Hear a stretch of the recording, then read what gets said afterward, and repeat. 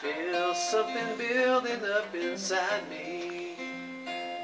I must prepare, I must get ready. Serving you, Yahweh, keeps me strong and steady. For you, Lord, I'll go for green living. Got the can wall going all the way around. And started carving the top.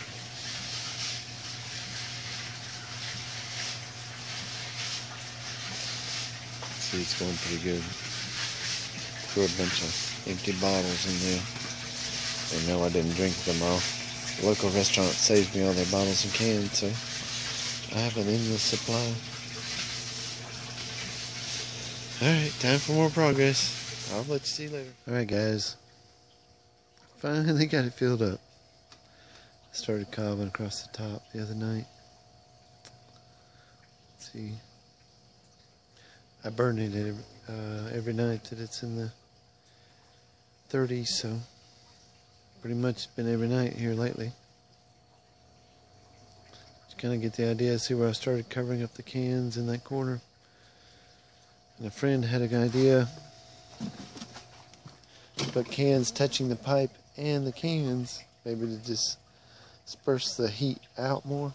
So it was a little at the end, so I only got to do a short distance. We'll see how it works. Maybe it's a good idea. We'll find out. Okay, I finally got the bench completely covered up. I got a little more leveling to do, but it's looking good. And I started covering up the cans. I need a little more on there. I want to go up there, but my wife gave me a good point about I was going to put a back on this and have it go up to that board line. She said if we ever had to have some people stay with us, you know, an emergency happened, they would make a perfect little nice toasty warm bed with a few cushions on there. So I'm agreeing with her, and I say that bed would sleep a lot. I wanted to give you all a little bit of a look of how I figured out the best way to burn these are. And this is about the perfect fire.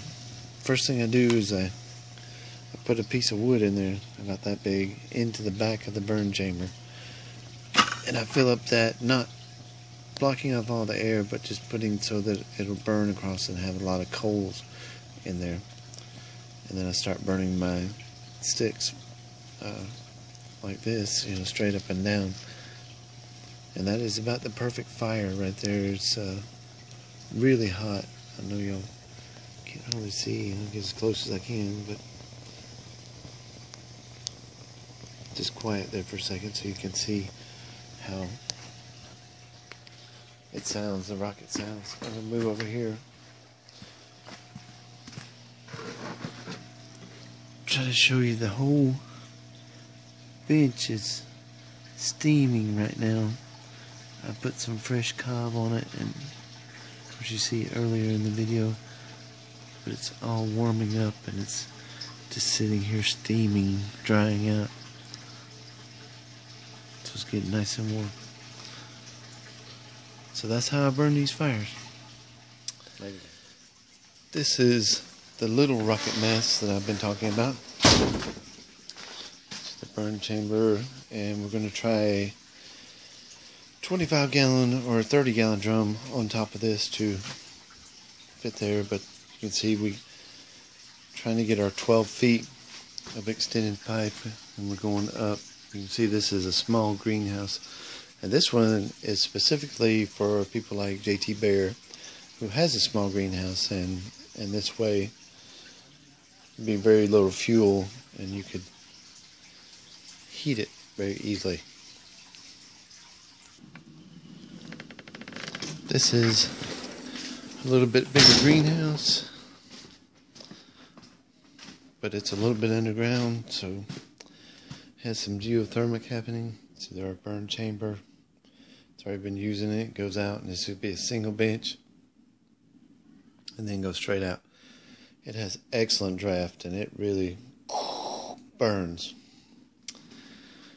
Give a little tour of this greenhouse.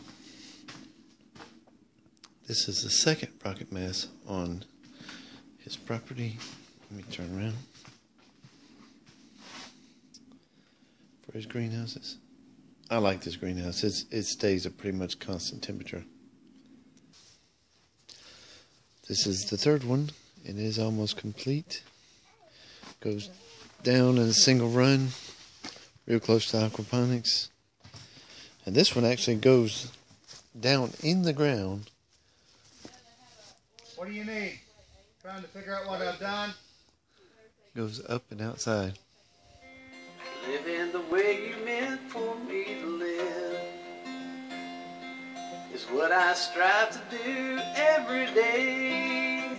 As I live off the land, lead me at your pace.